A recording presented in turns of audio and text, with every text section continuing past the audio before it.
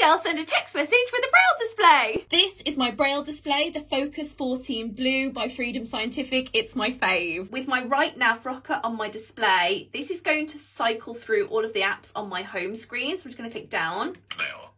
Mail until I find iMessage. I'm going to write a text message to my fiance. Page 1 of 4.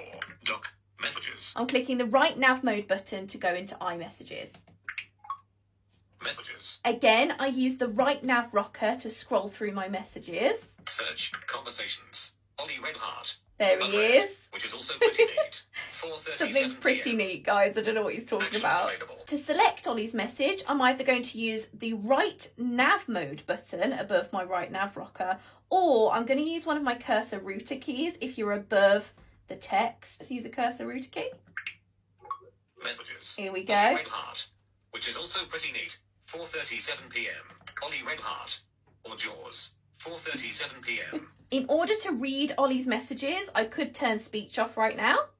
Speech off. Which is what I tend to do. And just read my display, which is really great. And I can still cycle through his messages. Because this is an iCal Mini compact display, you have 14 cells. So in order to read the full text message, I'm going to just use my left and right panning buttons to then read the whole message. Check out.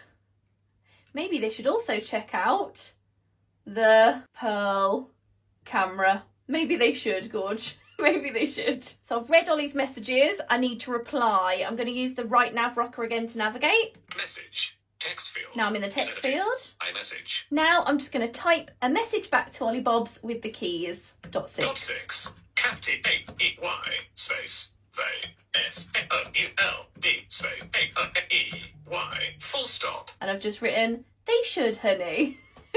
And to send, it's just the enter key. Send message. And that's sent.